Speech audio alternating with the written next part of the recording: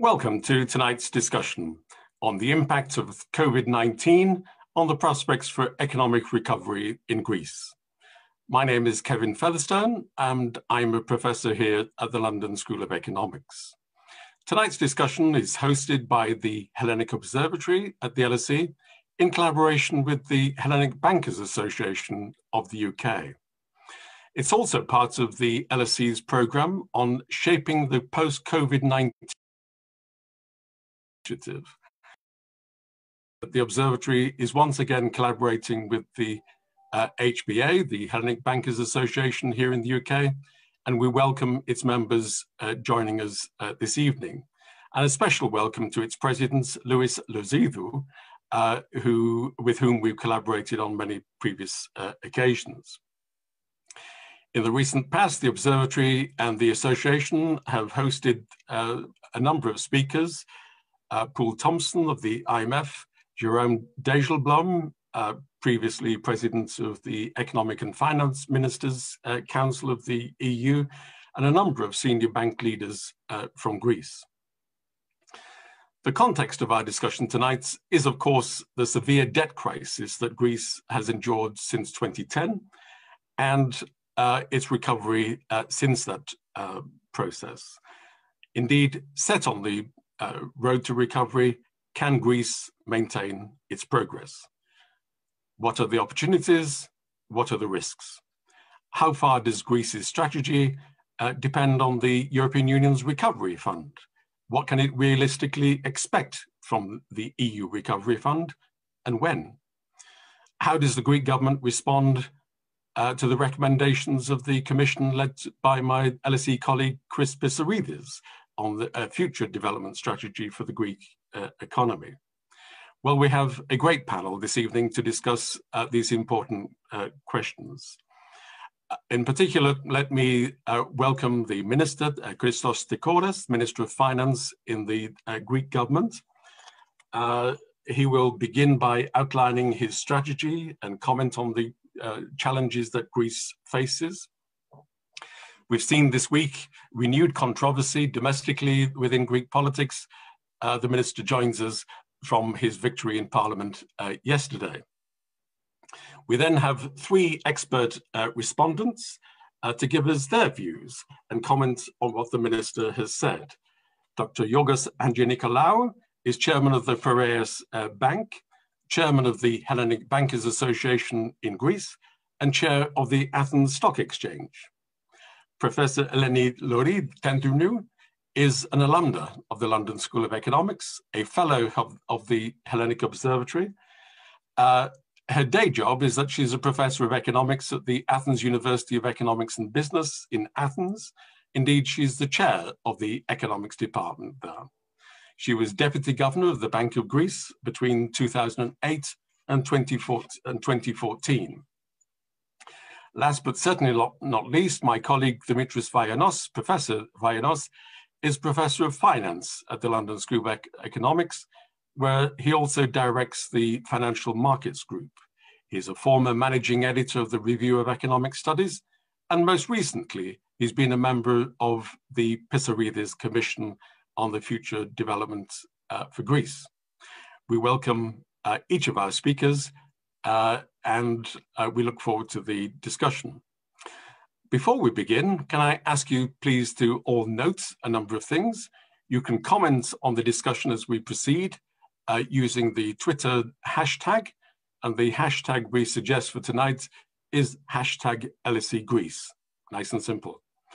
I'd ask you all to note that tonight's event is being recorded and it will be available in due course as a podcast downloadable from the Hellenic Observatory website. We also invite you to send us your questions at any time in the proceedings tonight. If you're watching via the webinar connection, you can send us your questions using the Q&A box, which is at the bottom of your screen. Or if you're watching on Facebook, you can use the comments function. Please may I ask you to keep your questions clear and short, and we can then get through as many as possible. So Let's start this evening, and I would like to give a very warm welcome to the Minister of Finance for Greece, Christos Staikouras. Minister. Thank you, Kevin. Indeed, we had two consecutive victories, one on Sunday and one on Monday, because yesterday we voted for the new insolvency code. First of all, I would like to congratulate the organizers, the Hellenic Observatory at the LSE and the HBA UK for their initiative to organize this online public event regarding the post-COVID-19 challenges and prospects of Greece. It's a great pleasure to share this digital floor with distinguished speakers who will surely enrich our perspectives through their thought-provoking remarks. Our discussion is taking place in a period of high uncertainty, due mainly to the coronavirus pandemic. Not only the coronavirus pandemic, but mainly due to the coronavirus pandemic. An exogenous shock with its current, indeed, second phase of the crisis. We have a lot of new cases in Greece today, leading to the shrinking of the European economies at unprecedented rhythm. Unavoidable, the same happens for the Greek economy. Nevertheless, until now, it has depicted the Greek economy on remarkable resilience.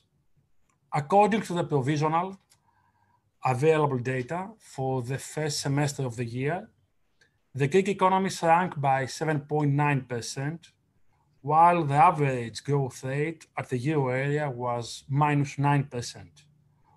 For the whole year, we currently forecast a recession of -8.2%.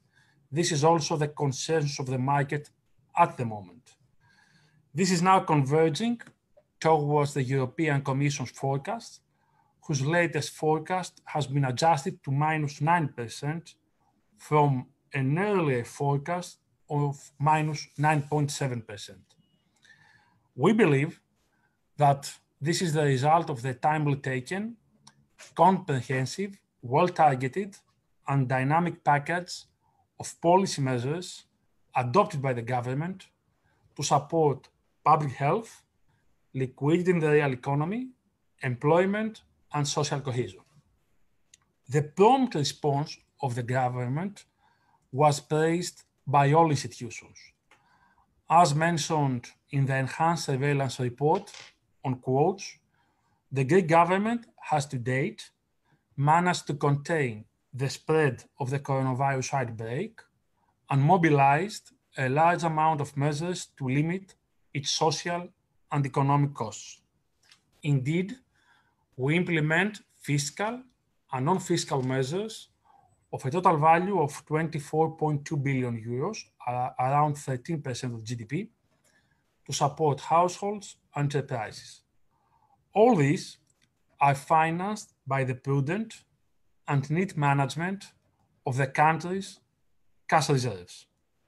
Cash reserves, which are currently reached 37 billion euros, one of the highest size at the European level, and which have been significantly strengthened over the last year through 7 successful debt issuances of a total amount of 16 billion euros.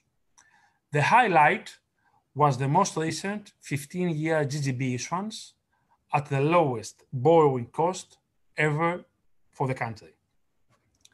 At the same time, amid the crisis, we proceeded with the implementation of important structural reforms. Indicatively, tax measures and incentives for investment, which strengthen the growth potential of the Greek economy, were introduced. The institutional framework for corporate governance has been upgraded and modernized. The framework for microfinance has been enacted. The asset development plan has been boosted. Plans to enhance the sustainability of companies like Calvo, Skaramaga Shipyards, Larco have been put into action. As mentioned, in the 7th Enhanced Surveillance Report, good progress has also been made in the investment license reform, the energy policy, public administration, and the digital transformation. Let me stress that during the last 3 weeks, just to pick up the 3 last weeks, despite the outbreak of the pandemic, first of all, the new insolvency law, the new insolvency code, was voted yesterday by the Parliament. It introduces a unified code for restructuring and bankruptcy of individual and corporate debt for the first time in the country's history.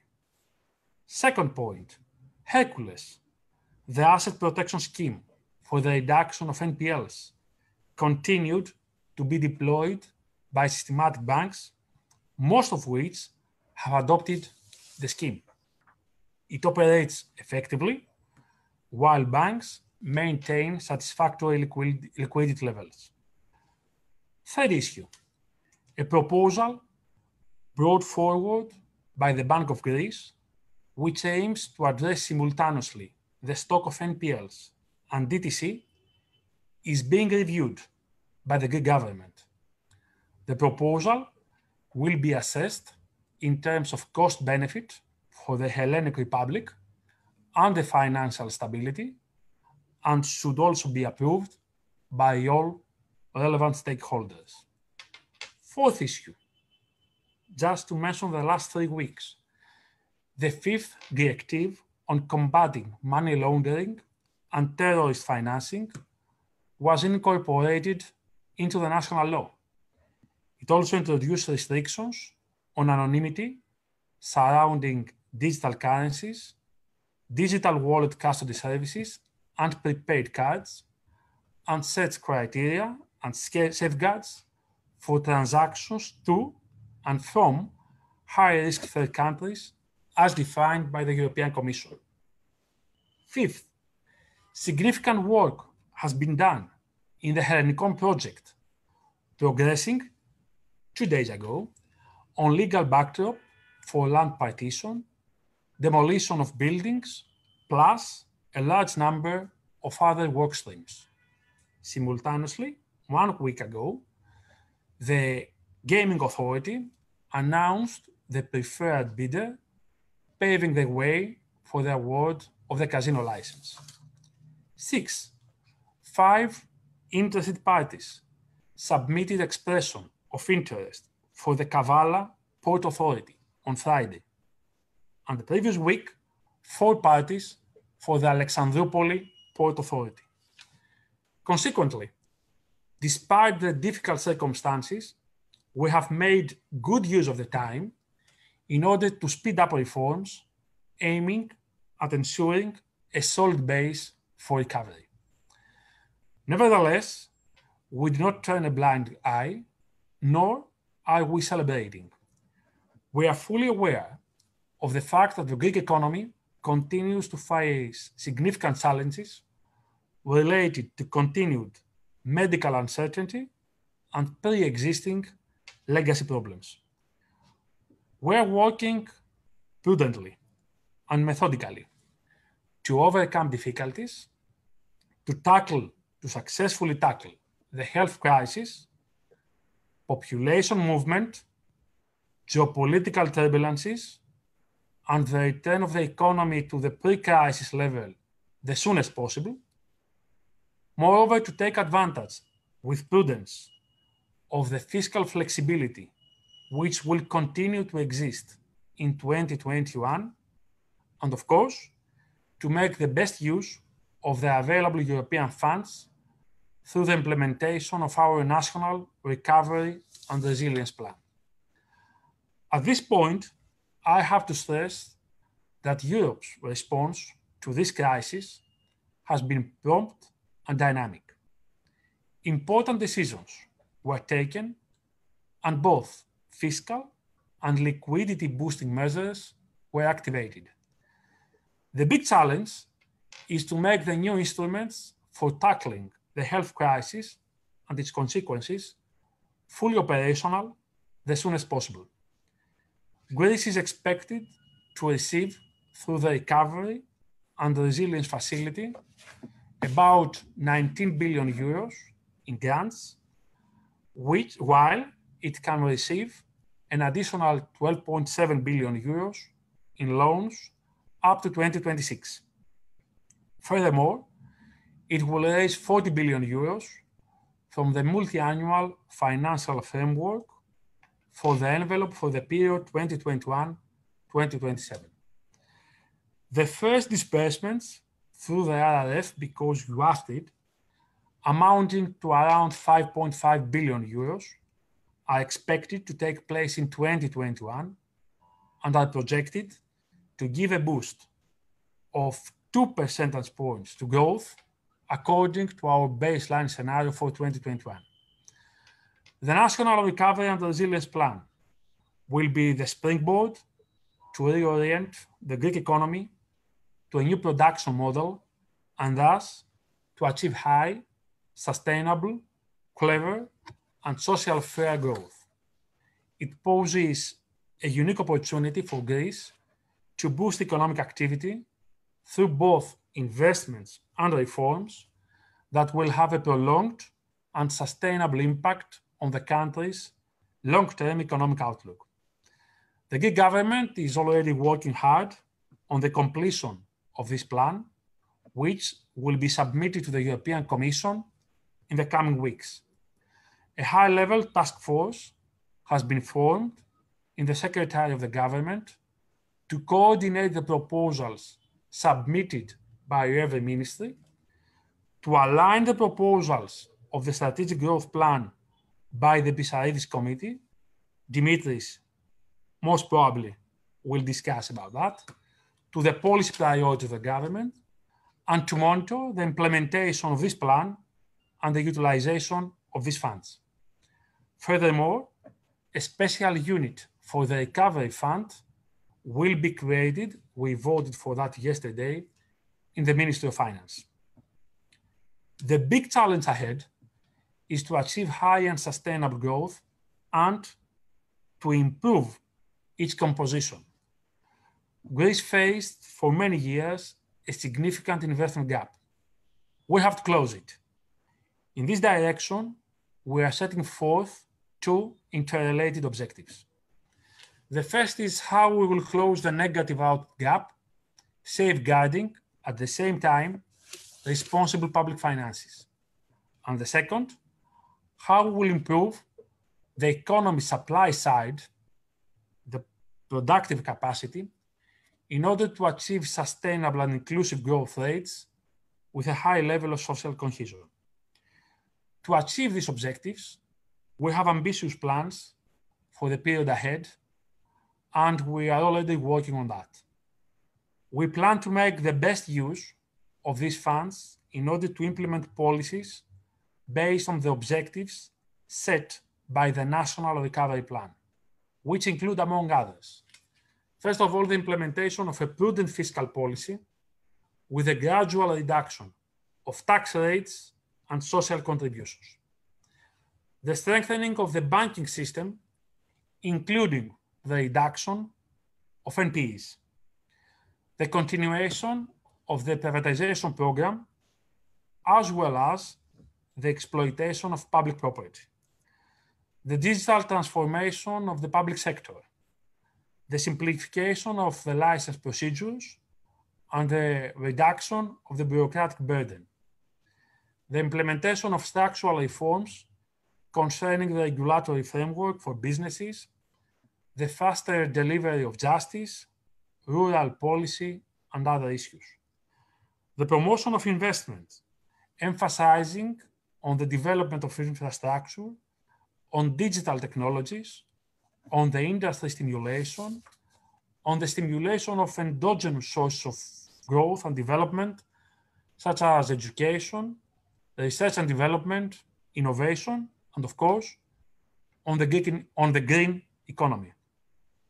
Among other areas, Greece plans major investments in areas including efficient use of energy, networks upgrading, renewables, recycling, waste management, protection and enhancement of natural environment, and biodiversity. Such investment will underpin sustainable growth and job creation in ways that protect environment and social cohesion.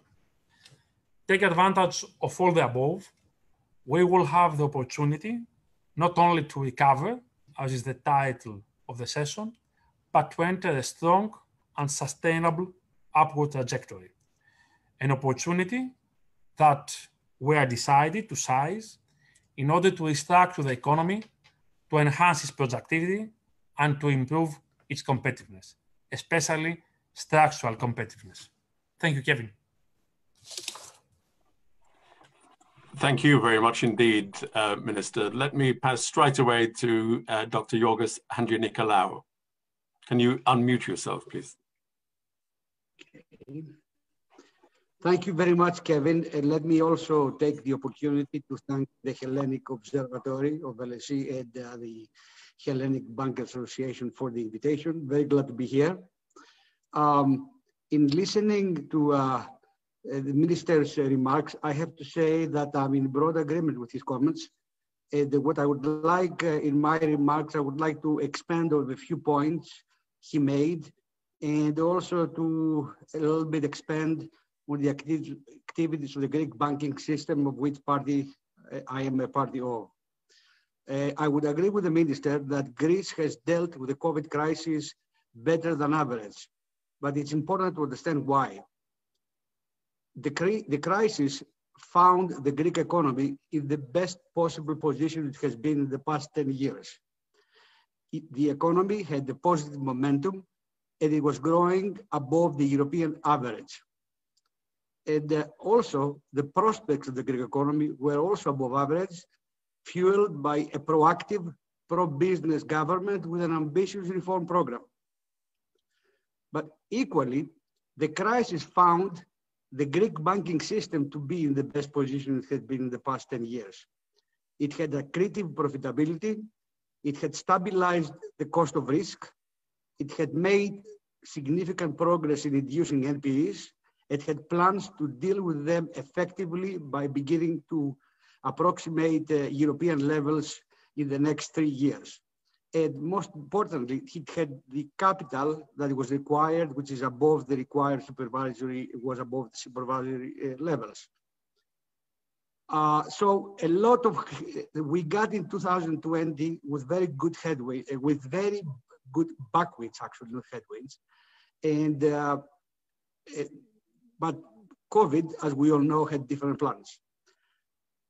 But despite the severity of the COVID crisis, Greece coped with the situation quite well. And we have to give credit to a large extent here to the Greek government, which responded very quickly and efficiently with programs that aimed to support both individuals and businesses through a variety of programs with an imaginative use of European funds.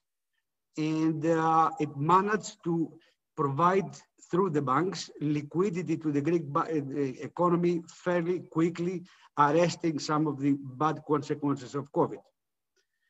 Equally, the Greek banking system responded effectively to the challenge that was faced with, aided by a loosening of the supervisory framework and also taking advantage of the available cheap funding from the ECB. And I have to say that it rose to the occasion, and by the end of August, it had pumped 14 billion of new liquidity in the economy. So from the beginning of the year at the end of August, and it has pumped even more since then.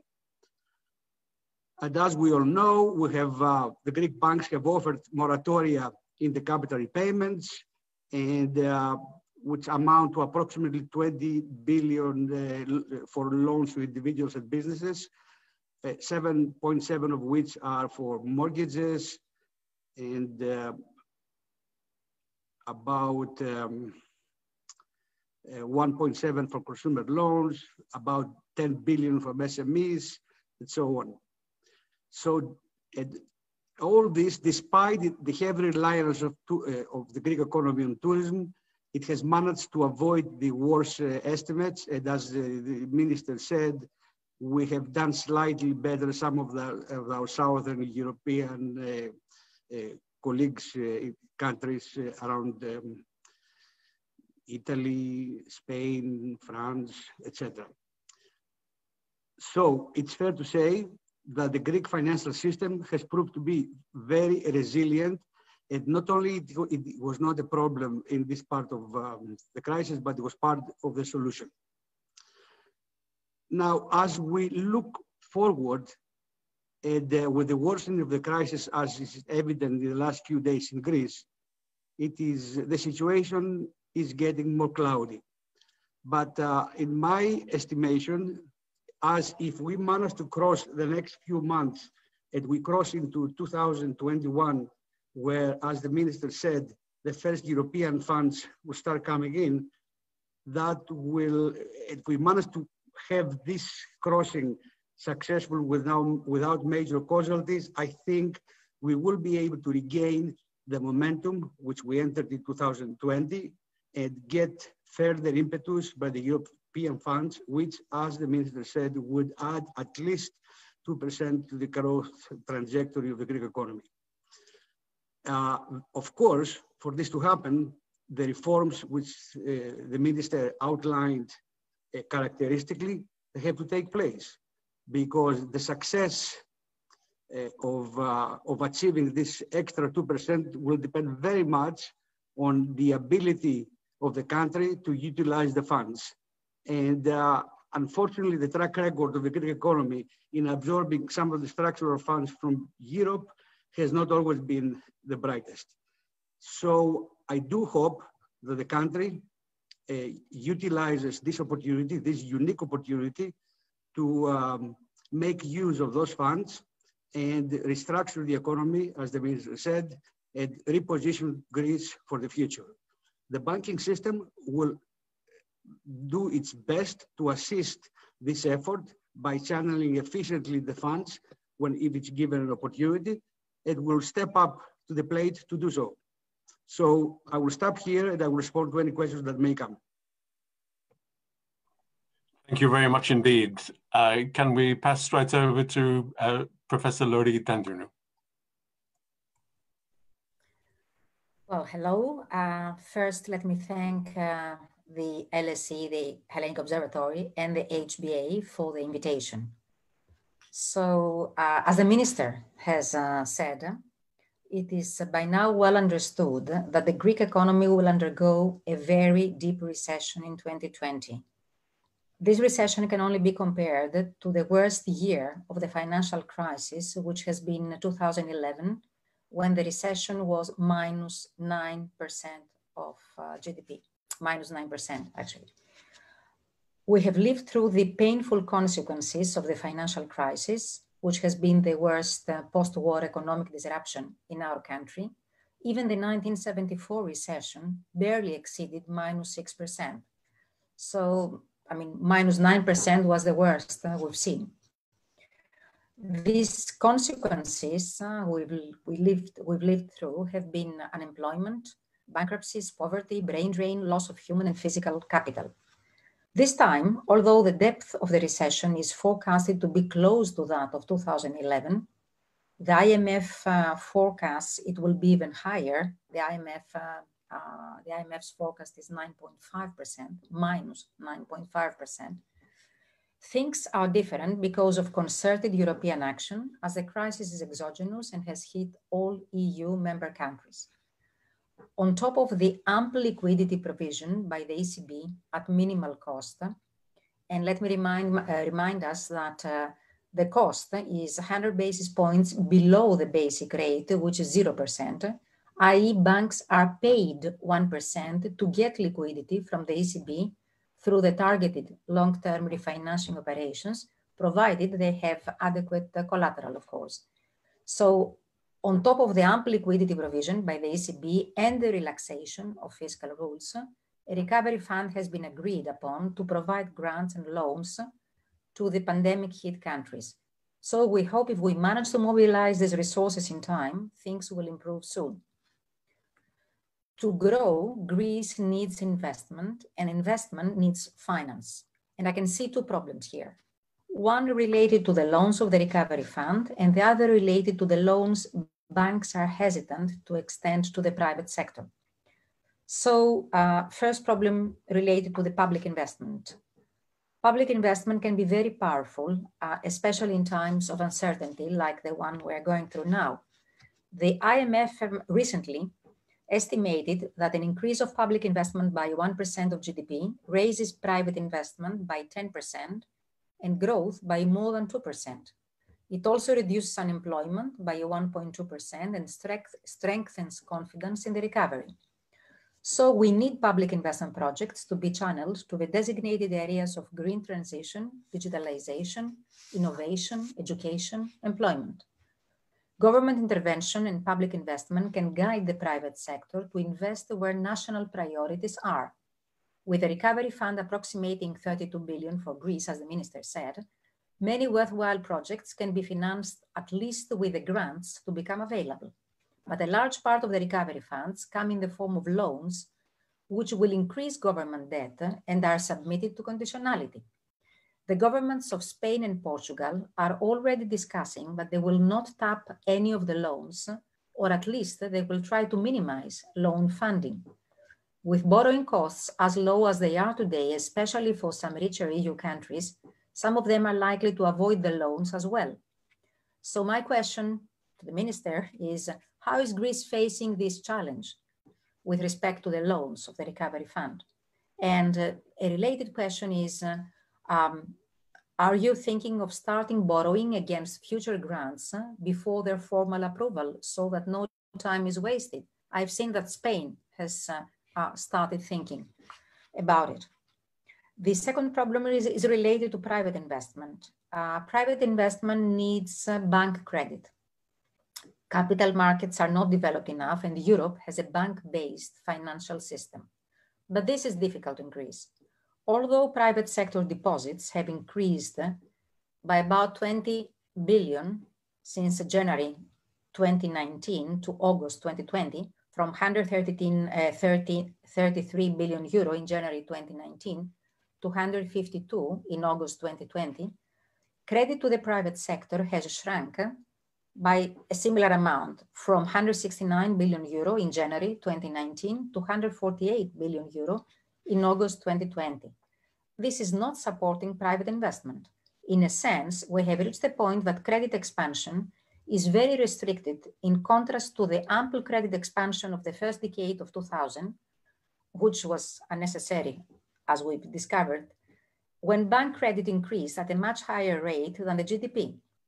So the main reason, why banks are hesitant, the main reason banks are so hesitant to expand credit is the mountain of NPLs they are facing. Before COVID, the NPL ratio was the highest in the EU. 35% of total loans were not serviced compared to 3.5% in the EU. Post-COVID, the NPL ratio is expected to climb up further. If banks are not helped to reduce this burden, which consumes their profits and reduces their capital, they will not be able to finance growth.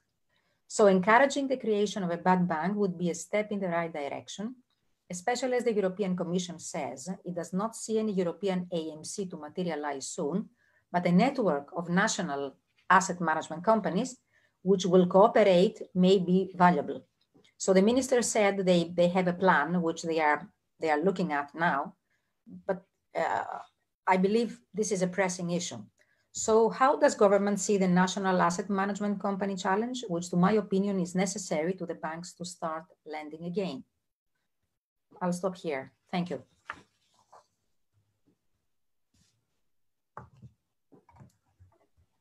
Thank you, Eleni, very much indeed. Last but not least, Professor Vayanos.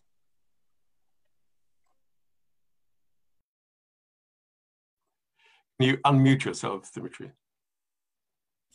Okay, I unmuted myself. I also need to share my screen. So let me see how I can do that. Why can I off? Oh boy. I don't see how to do that now. It was working before.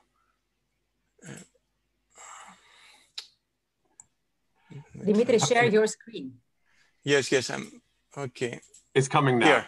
All right, good. You can see your emails, I think. Yes. Do you see what do you see now? What do you still see my emails now? Yes. Oh, that's embarrassing. Okay. So let me try again. Oh boy. So Dimitri, hello. This is LSE Events. I can share my screen for you if you like. I'll share my screen on behalf of you now. Okay. Oh. Okay, now I think I can do it. Okay. Is it okay now? Yes. All right. Okay, great. Thank you. Sorry about that. So, okay. So, so thank you also for Kevin for inviting me to participate at this very interesting event. So, what I will do is that I will kind of focus a little bit more on the macro and long-term perspective, and could talk a bit later about maybe in the Q&A about the reforms and the kind of the more kind of micro efforts at the microeconomic level. Minister Staikouras touched already on some of the reforms that are in place, and indeed I think some of them are very significant, like the insolvency reform that was just passed, or their efforts for the NPL resolution. So, but let me stick a bit to the macro picture, kind of just to put things in a broader setting and over the longer term. So, as the previous kind of pretty much everybody before me kind of touched on, so we are expecting a big recession for 2020. This is the forecasts by EOV. -8%, -8, -9, somewhere in that range, down from 2% in 2019. And in 2021, kind of things are quite wide open. So under an optimistic scenario about how the pandemic is going to play out, there is a recovery of between 4 and 4.5%, but it is possible, we can rule out that the kind of things will kind of tough restrictive measures will continue to be put in place in 2021, and so the tourism sector might not be able to kind of fully function. So anyway, so there's also kind of a more negative scenario. So it's not kind of out of the question that the recession unfortunately can continue in 2021. Now, in terms of the as you can see, kind of in this current account surplus, so Greece, there was a slight deficit in 2019. 2.5 billion. So in 2020 it has become very large, primarily because of tourism has been hit hard. And so -7.9 billion. And also the primary surplus, there was a primary surplus in 2019. It has turned into deficit because of all the supportive measures that were rightly being put in place. But the bottom line is that kind of things are, the economy kind of has received a significant hit. And it could take time to recover. Of course, fortunately, there are the EU funds in the way. So let's talk a little bit more about the long term. So these are some calculations that we're putting together for the Pissarides Committee report. So now we're looking a bit more between, let's say, for the next 10 years, and so there is kind of a, let's call it a default scenario. Let's call it the pessimistic kind of, let's call it the default scenario. This is a growth of, let's say, 1.7% for the next 10 years on average. And Greece right now is at GDP per capita is 67% of the EU average in 2019. And in that kind of, let's say, business as usual scenario, this would barely move, would become 68%. So Greece would stay more or less where it is in terms of relative wealth, so GDP per capita. And okay, so under an optimistic scenario, which we'd view kind of as a sustained reform program and good use of EU funds, we can see EU GDP growth going up to 3.5%. With so this has to be made out of two things. One is employment growth of 1%, And labor productivity would have to go up by 2.5%. I will drill a bit down into these numbers shortly in the next slide. This would take Greece in 2030 to 81% of the EU average in terms of GDP per capita. And exports to GDP would reach 50%, 50.5%. Still, kind of Greece would be lagging in terms of export to GDP with other similar size countries in terms of population in the EU, but would have kind of be a significant progress. So question is, how can we achieve this optimistic scenario? And unfortunately, given the bad initial condition with the pandemic, so how can we can achieve this optimistic scenario? So let me talk a little bit about the kind of nitty-gritty. Of course, one has to drill down more into the micro side, kind of the specific reforms, and the report that is going to be, the Pissarides report is going to be out in about 2 weeks. Is going to go in a lot of detail about this, and we can touch upon a bit in the discussion if you wish. So how can we get this increase in employment of about 1%? So first of all, unemployment rate, there is an easy kind of win, which is the unemployment rate would decrease. Now it's quite high, 17%, which it could go down to as low as 7% in 10 years. On the other hand, demographics work in the wrong direction because there is a reduction in working age people just due to the population becoming older. So what one has to play quite a bit on is the increase in labor force participation through various structural reforms that would encourage, let's say, women to enter in the labor market, more women, the younger people to kind of find more easily jobs and skills, as well as the older people not to retire, not to have early retirements and want to leave the labor force. On the increase in, so that's for the increase in employment. Then one has to increase also how much a given worker can produce. So we estimate that under the good scenario, the optimistic scenario, we can achieve an increase in total factor productivity of 1% annually. This has not been unheard of, has been achieved in Greece has achieved this in its past history. For example, between 1995 and 2002. And investment would have to increase significantly to about the EU average, which is, so corporate investment plus public investment, which is kind of the total productive investment, would have to become about 17.5%. Now, as Minister Staikouras said, I thought this was right to the point, the EU funds should have a dual role. First of all, to boost growth in the first part of the decade, and second, to provide the infrastructure, the conditions for growth, for more sustained growth, together with many structural reforms that should take place soon in the next few years. So that the growth during the second half of that decade should take place primarily through private investment and gains in productivity. And Kevin, do I have a couple of minutes or I should be wrap up? Yeah, okay. So there was one kind of question in this, in the way the event was put in the advertisement of the event, which is kind of different sectors of the economy and their potential contribution to future growth. So let's talk a little bit about exports. This is a partial view, just focusing on the export sectors. But okay, so Greece right now exports 37.2% of its, in terms of GDP, of goods and services.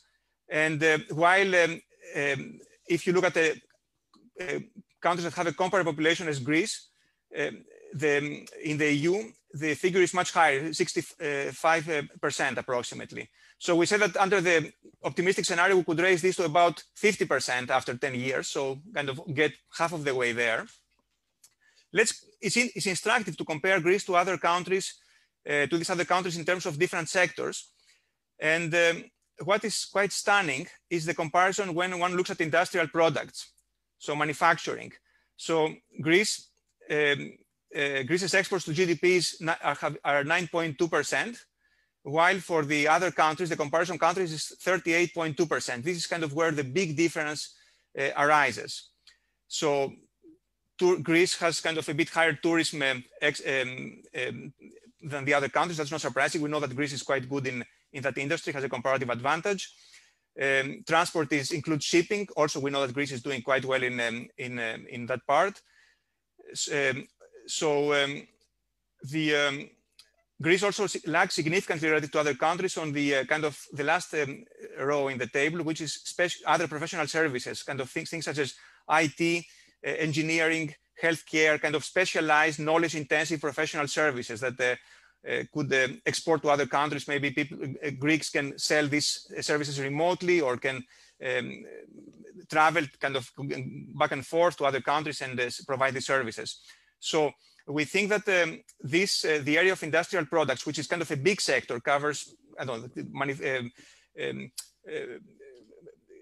chemicals, can cover environmental industries, I mean, recycling, can cover lots of shipbuilding, I mean, so it can cover lots of different parts of manufacturing. This is where there is, in principle, should be quite a bit of potential for growth, and especially relating to innovation. This kind of manufacturing is a fairly innovation-intensive industry. And so in professional services also, which is kind of skill-intensive industry, there could be quite a bit of scope for growth. And even in agro-food, where Greece is again lagging relative to these comparison countries. These are kind of fairly important sectors that Greece can gain. And of course, kind of it can maintain its comparative advantage in tourism and to some extent in shipping as well. Okay, so let me stop here and happy to kind of talk later in the chat about kind of the more micro side of things. Thank you very much indeed. Perhaps my colleague can take the slide down. That's good. Thank you for these excellent points. I guess, Minister, we should logically come back to you. I wonder if we could give some kind of focus to these points by picking up certain themes. To begin perhaps with the points made by George Handjinicolaou. He responded to your point about the significance of the EU Recovery Fund by essentially posing the question of whether Greece can absorb these funds effectively and make the maximum use of them.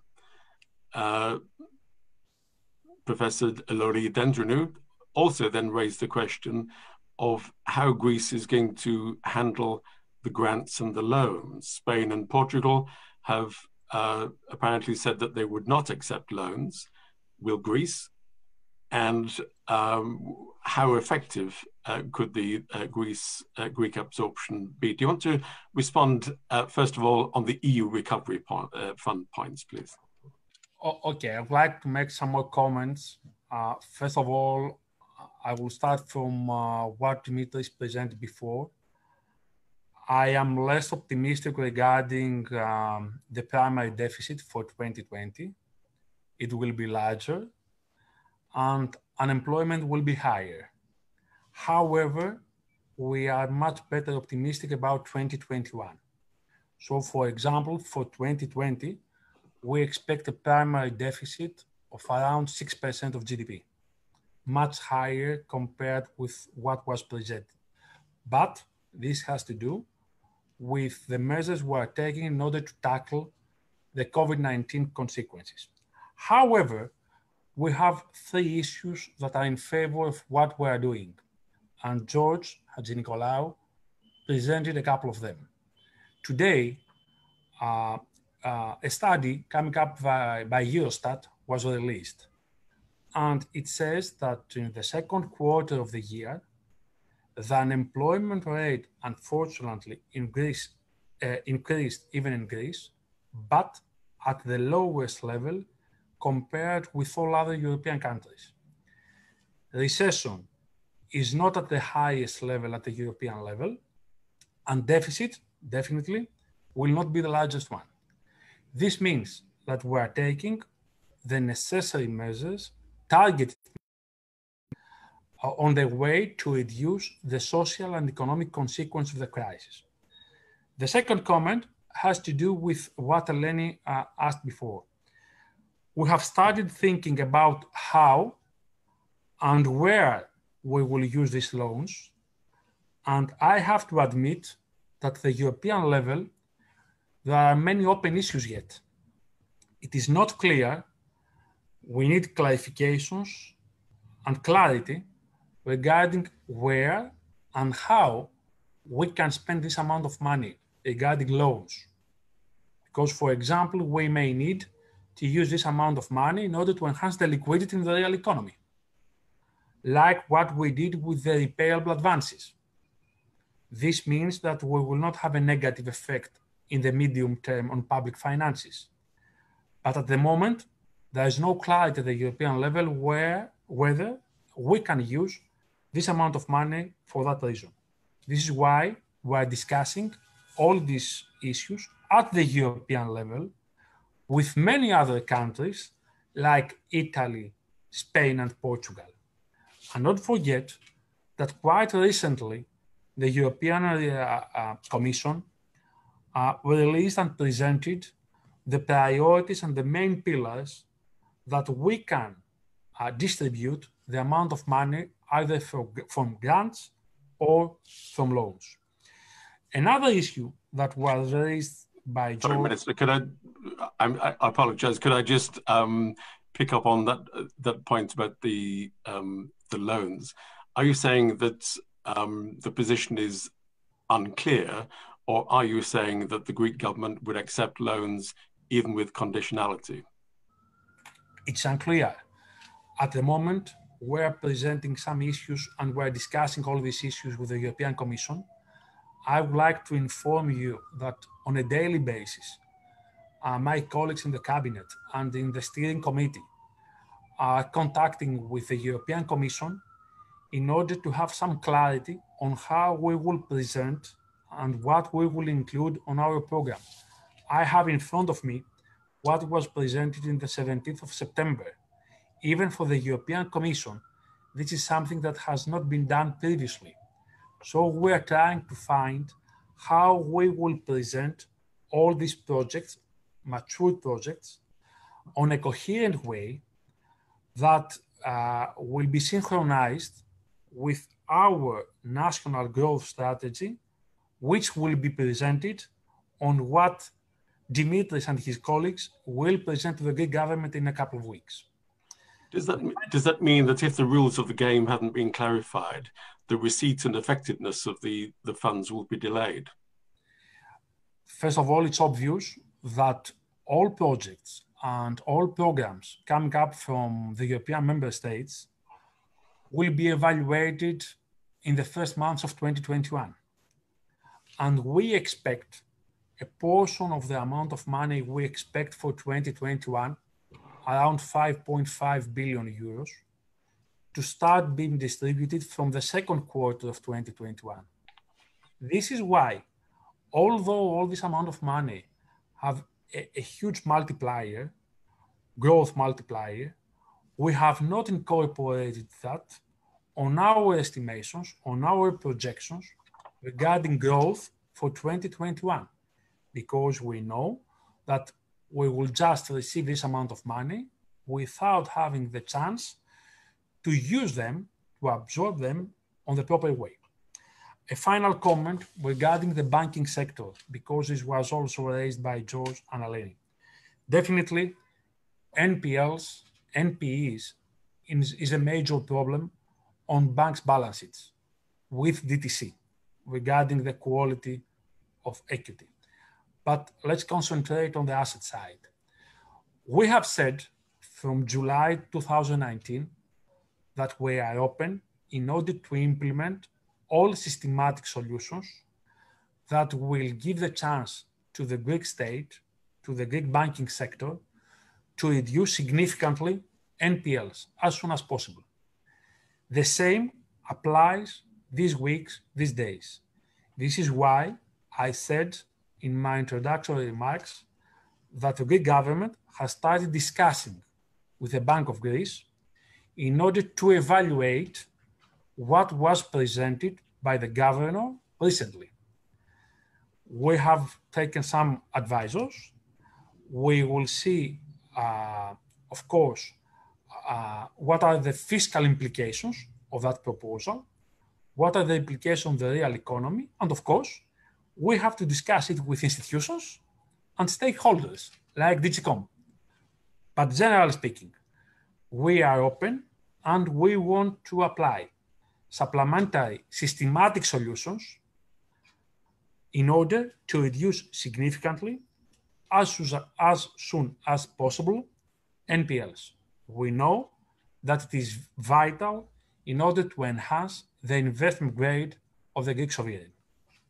So the answer to Eleni Lori's question about an asset management company, would you encourage that? The answer is yes. The answer is that we're examining it. And it was very clear.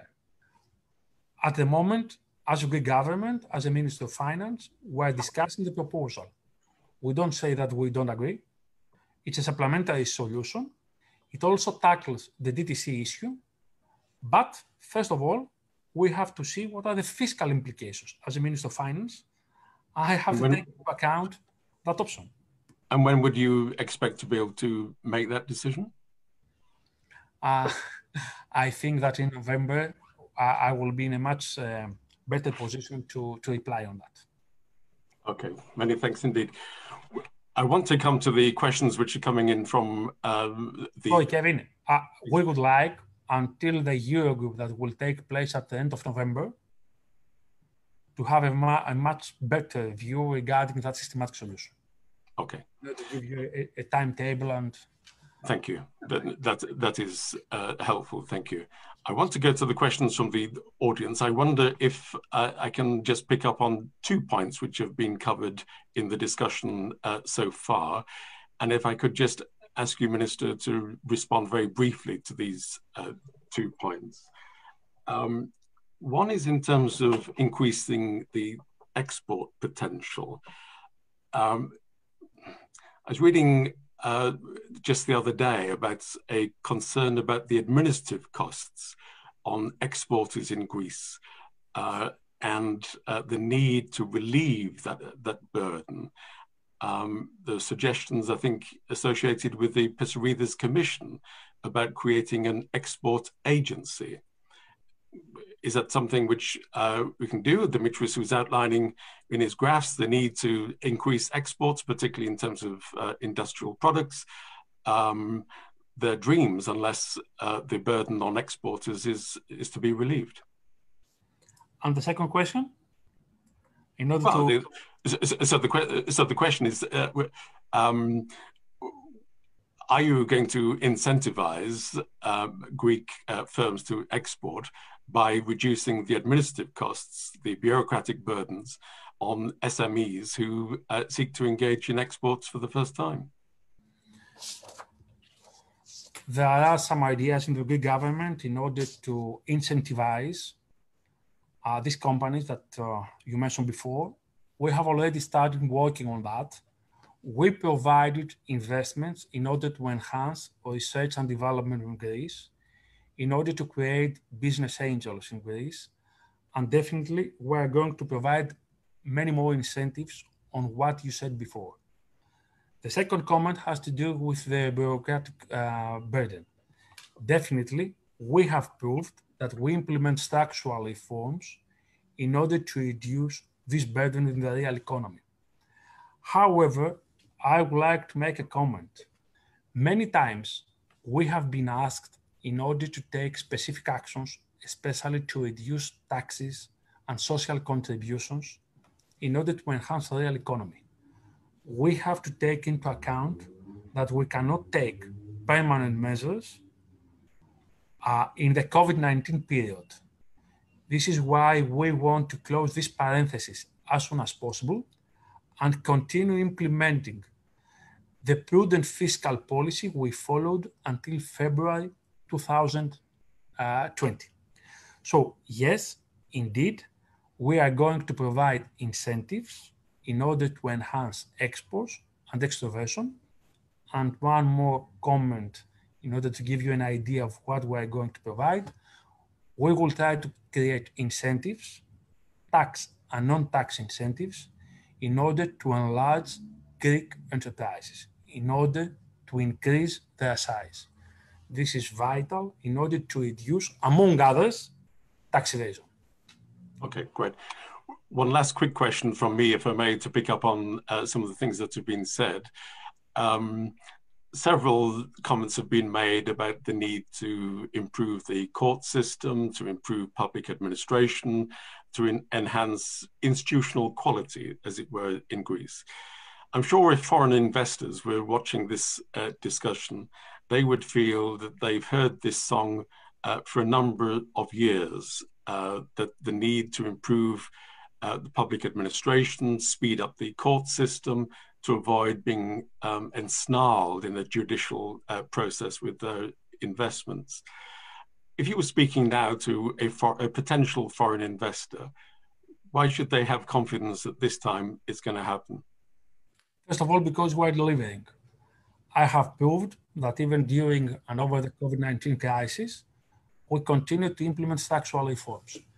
And this is not only coming from the Minister or the Minister of Finance, this is coming from the European Commission, from all institutions, that even during this crisis, we continue to implement structural reforms on the fields that you raised before. This is why in my introductory remarks, I mentioned what the European Commission on their enhanced surveillance report wrote recently for public administrations and for the court system.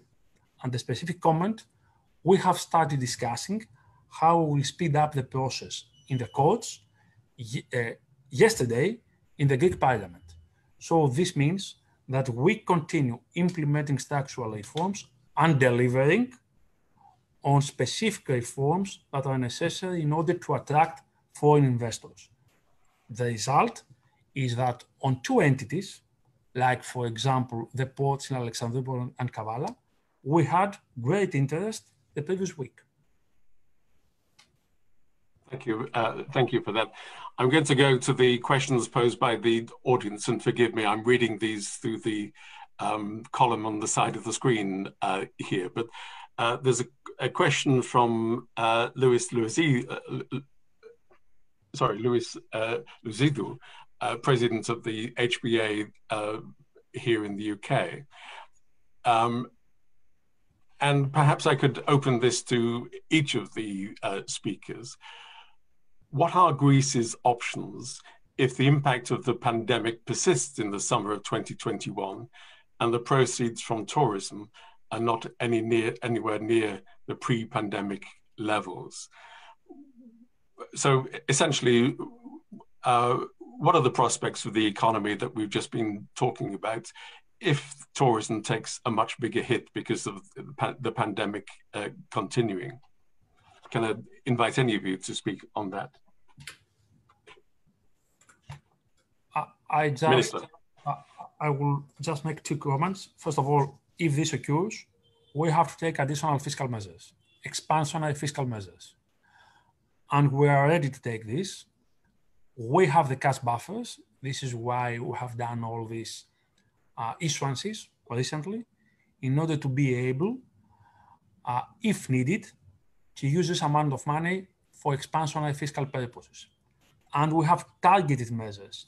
If you have a look on this specific instrument we have created, which is called repayable advances, not to provide liquidity in the real economy through the banking sector, but directly by providing money through the Greek budget, you will see that on what we distributed this week, a large amount of money went to enterprises that operate in the Greek islands. The track record is Heraklion and Rhodos. Why? Because we incorporated the reduction of revenues in July and August. So if this exists and continues for one more summer, we will have the amount of money in order to apply to the real economy. We will continue making expansionary fiscal policy. But at the same time, when we will discuss in June, at the Eurogroup and the ECOFIN level, what we will do regarding the fiscal rules, targets and requirements for 2022 onwards, this means that we should have fiscal relaxation even for 2022. Because at the moment, we have agreed for 2021, and we said that in May 2021, on the baseline scenario, we will discuss how we will have a soft landing. If we have a significant problem next summer, of course, we have to incorporate also 2022, because tourism is the major pillar of the Greek revenues. Okay, thank you. There's a question here specifically for the Richus Vayanos from, I guess, our mutual friend, Miranda Xafa. The Pissarides report notes that Greece spends more than any other Euro area countries on pensions and public sector wages, 28% as opposed to 23%, but it stops short of making any proposals to tackle this spending imbalance. Any ideas how to do it? Dimitri. Okay, so there will, in the new version of the report, there will be some ideas. And yes, certainly it is an issue that pensions and public sector wages kind of are significantly higher than the EU average, because this means that other important parts of the public public expenditure are underfunded. So, in this instance, even healthcare, but even kind of aspects of education, aspects of other aspects as well. So we do make some,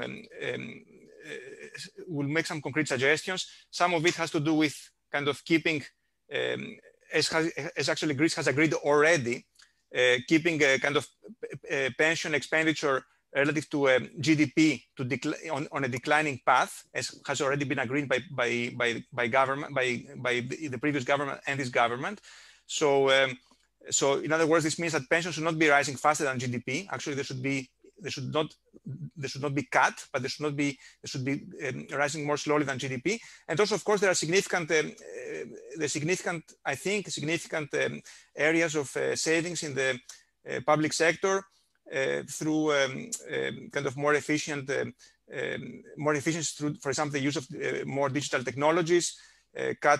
So some tasks can be certainly done more, maybe automated, be done faster. And so maybe also that public sector hiring and employees can be, we can focus more on kind of particular kind of high skilled employees on specific areas, as opposed to kind of more kind of repetitive tasks that can be automated. So, I mean, people are going on retirement in the public sector. So when one replaces them, one has to think along this line. So there are areas where one can cut. Thank you. Staying with this theme, there's a question from Haris Lambrinopoulos, and it's a question specifically for George Handjinicolaou and for the Minister. Following the integration of Greek state pension funds, is the Greek government and or the Ministry of Finance also considering a review of the law from the 1950s, which requires Greek state pension funds to hold a minimum of 77% in Greek government bonds? If so, would the Greek state pension funds be allowed to acquire shares of companies listed on the Athens Stock Exchange as private investors? Could we start with you, George? Thank you very much, Kevin. If I may, a very quick remark on the questions you put on the tourism. First of all, let me put myself in the camp of the optimists, that I think with the upcoming advances in the medicines, we will take care of the problem by next summer. But having said that, although I agree with the fiscal measures of the minister, I would like to see measures taken now to diversify the dependence of the Greek economy on tourism. It is a very important sector, granted, but I think we should be doing better in other sectors as well. And we should be starting doing this yesterday. So I would intensify that. So having said that, and return to your question, I would say there is an aspiration on the part of the Greek capital market, as expressed primarily through the Athens Stock Exchange, to play a bigger role in raising capital to finance the Greek economy, the growth of the Greek economy. And for this to take place, there's an urgent need for significant structural changes in the environment where we operate. One of those is the changes in the pension system, and we have made a series of proposals to a task force which is headed by the ministry of Mr. Staikouras' ministry to see how far we can go.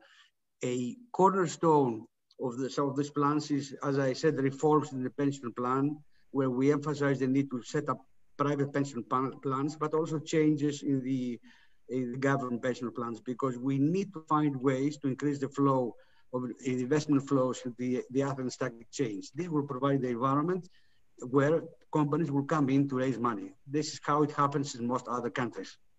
So we look forward to hear the reaction of the government to the proposals we are putting forward.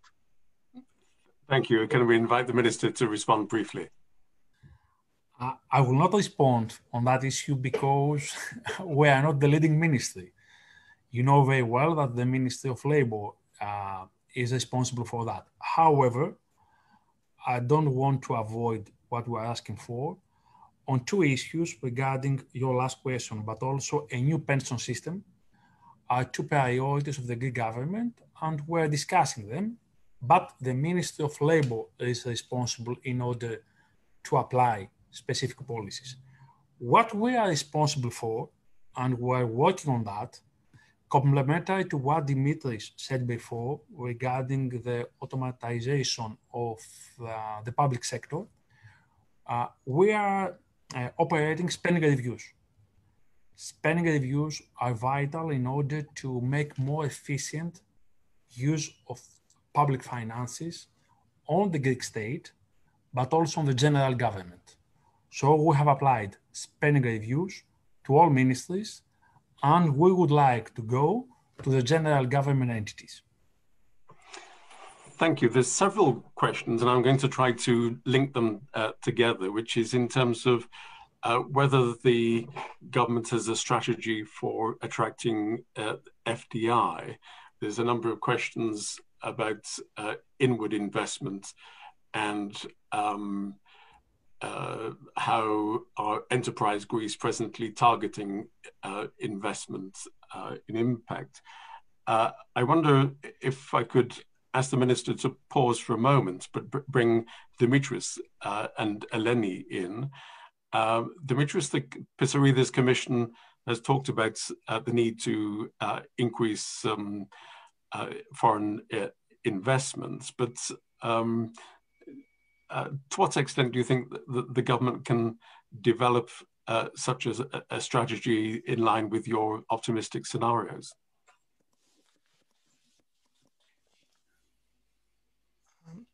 Okay, so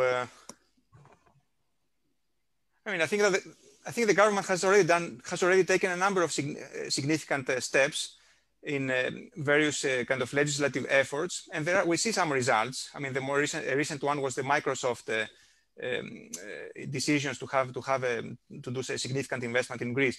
So, of course, it's a sustained effort, and in our report we have a number of proposals ranging from like specific kind of giving emphasis to tax issues and kind of how to simplify tax issues for foreign investors investing in Greece, kind of having kind of one-stop kind of agency to address these issues. And of course, but it's a multidimensional thing. One has to think about also some aspects of some issues pertaining to the justice system, about even the design of the laws, and to have kind of efforts to simplify the way laws are being drafted. So I don't think this is going to happen from one day to the next. So some issues perhaps pertaining to taxes can be addressed kind of fairly quickly, kind of some tax incentives. But in terms of improving the overall environment, I think this will be a sustained effort. It will take many years. So but we have a number of recommendations to that regard. Okay. There's a question more specifically, let me read it from Robert, which says, Greece lags behind other countries in terms of attracting ESG investment.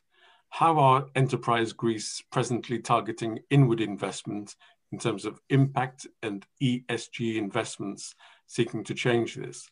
What is the target that Greece hopes to achieve from these forms of investment? You also touched on the need for energy, waste management, and biodiversity investments in order to facilitate sustainable economic growth. But does this not neglect other areas, farming, production, and tourism? And what, in your view, enables Greece to compete internationally for this type of investment? I'm sorry, that's a rather long question from Robert, but could I ask perhaps the Minister to respond in terms of attracting ESG investment into Greece? It's one of the most difficult interviews I have faced the last months. On your previous question, FDI, I think, which are the main pillars of the policy that we apply? To reduce taxes. We started working on that and applying specific tax cuts on a permanent basis before the COVID-19 outbreak. We have reduced bureaucratic burden. We have created already some incentives for FDIs on specific fields. We have simplified licensing procedures, and we have digitalized a significant part of the public sector. This is why on the latest reports coming up regarding the competitiveness of the Greek economy, we have improved significantly the position of the Greek sovereign compared with the previous 4 years, significantly. And we have specific companies like Microsoft. I shared with you the great interest regarding the 2 ports during the last 2 weeks. I can give you an intuition that there is a great interest for difficult public entities like Elvo, Skaramangas, Larko, coming up also from abroad. This means that we attract FDIs. Definitely, we have to do a lot of more things, much more structural reforms in order to improve the environment for attractiveness of these projects. Definitely, I picked up some priorities on the green economy because regarding the RRF, the green economy and the green projects consist a significant part of the amount of money we can use from the European Commission, from the European funds. This is why I concentrated on that. Definitely, we have to follow specific policies for farming, for tourism, for other sectors. And this is why the steering committee we created at the Prime Minister's office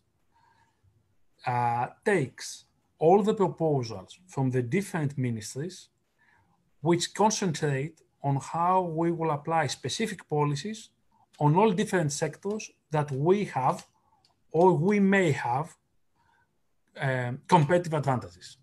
So yes, indeed, what we will propose in about a month to the European Commission, we will have specific concrete actions and policies on all these fields coming up from the different ministries of the Greek government. However, I will repeat it, a significant part of the money will go to the green economy and to digitalization of the public sector.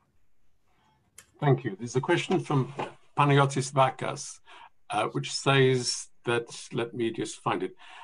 Given that Greece is a service-based economy, what regulatory measures should Greece take, or is it taking, in order to boost its service exports and participation in GVCs? And this is a question which was put specifically to Professor Vainos and to the Minister. Dimitri, do you want to start now? Sure. So I think that an important part of the story is, one second, I want to maximize it. Oh, sorry. Yeah, an important part of the story should be kind of tax issues. And, the Minister knows these issues much better than me, but kind of certainly taxes on labor and the social contribution should be lower than what they are now so that it's attractive for people to be willing to work in Greece, skilled people at fairly high salary levels. So if tax rates for kind of medium and higher salary levels are very high, it would be very hard for people kind of providing these skilled kind of services to be willing to reside in Greece, either Greeks who are going to move abroad or will not have enough foreigners to come to Greece. Likewise, it would kind of tax regimes for foreigners who come to Greece and settle in Greece should be fairly advantageous, should be fairly easy for foreigners to come to Greece. I think that's a big part of the story for Greece to improve itself as because it's a nice location. People like to live in Greece. It's a beautiful place to live. But if the tax regime is very bad, then people will not come to live in Greece. Minister, the question was, how can you boost service exports? Just to comment, I confirm what Dimitri said before. We have to reduce taxes and social contributions. This is why, on a permanent and one-off measures, we have already concentrated on these policy priorities. I would like to remind you that tax for enterprises has been reduced to 24%, and social contributions have been reduced both for 2020 on a permanent base by 1%, 0.9%, and an additional one-off 3% reduction in 2021. So we concentrate on how we will reduce taxes and social contributions.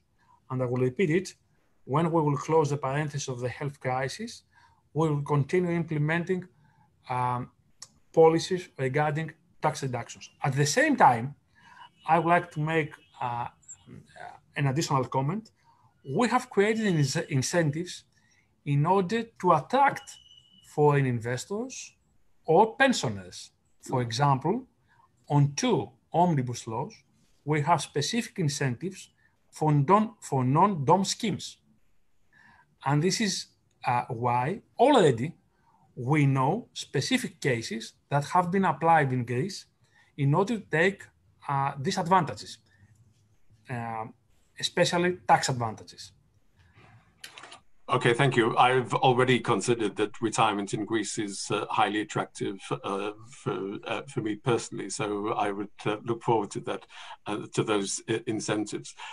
There's a question from Yorgos Vitoyannis, which is to say that the total debt ratio may climb to over 200%.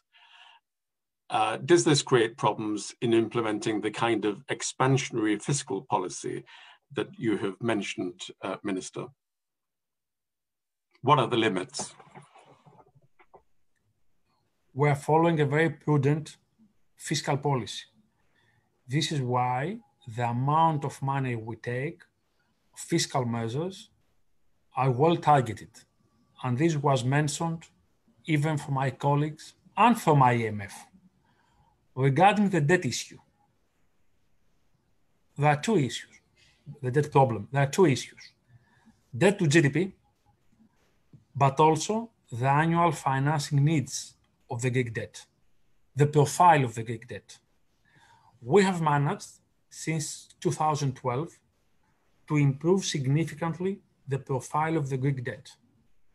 This means, and this has been confirmed by ESM, that Greek debt is sustainable.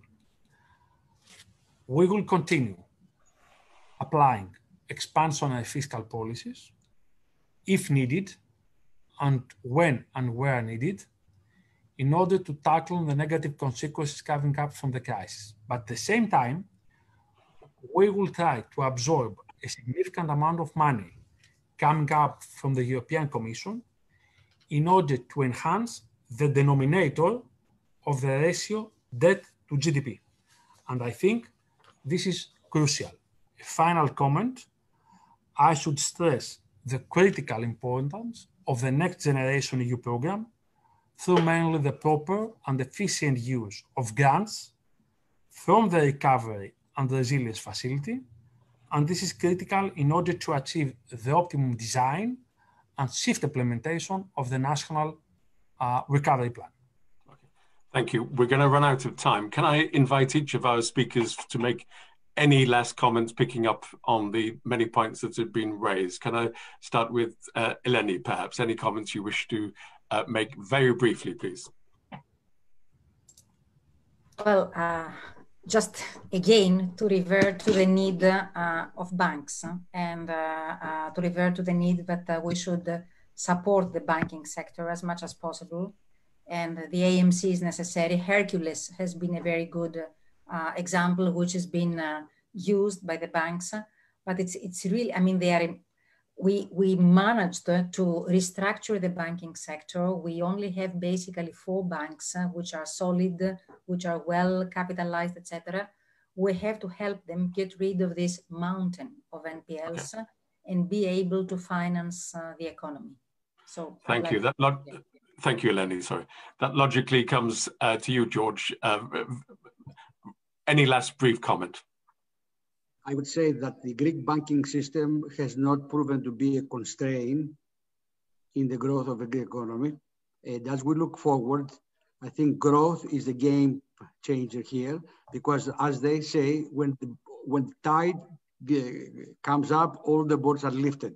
So I think we need a healthy amount of growth, an investment explosion in order to achieve this, and we stand there to help it as a banking system. And I also would like to say that it's a unique opportunity that lies in front of Greece with the Next Generation Fund to utilize it in order to reshape the country and position it for the future. Thank you very much indeed. If the panel will forgive me, I can see that we're about to be cut off. So can I thank the Minister? Can I thank our respondents? Minister, you have a few seconds. Few seconds. Just to give you on titles, I cannot say many more things. Our pillars on the green economy: power up, renovate, recharge, and refuel, sustainable use of resources. On digital: connect, modernize, digitalization of businesses. On employment: promote job creation and participation in the labor market. Educational and training: improve resilience, accessibility, and sustainability of healthcare, and increase access to effective and inclusive social policies. And finally, on the 4th pillar, private investments, taxes, modernize public administration, improve the efficiency of the justice system, strengthening financial and capital markets, promote research and innovation, modernize and improve resilience on key economic sectors, and private investments. These are the major pillars that we will send to the European Commission in about a month. That's an encouraging note to finish on. Can I give you my warm thanks to each of you? We are about to be cut off. Can I remind the audience, though, that you can access future events with the Hellenic Observatory. Next week, a week on Thursday, we will have a special event with Foreign Minister Nikos Dendias. We look forward to inviting you to join that discussion as well. But my thanks to the Hellenic Bankers Association of the UK, and my thanks to everyone who's participated, but especially the Minister and our respondents. Thank you and good night.